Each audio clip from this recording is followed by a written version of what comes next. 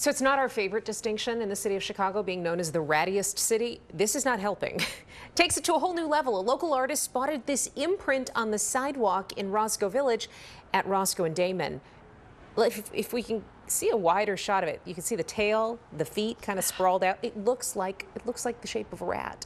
So he posted the photo on social media, quickly went viral. Some people commenting, even saying the rat hole is now more iconic than the bean. Cloudgate. Oh, I don't know. It's kind of cute, that. actually. that's cute. It is cute, isn't it? Kind of looks like a frog to me. I agree. Okay, all right, feel a it's a frog frog. with a tail. Watch breaking news on YouTube. Subscribe to ABC7 Chicago Eyewitness News.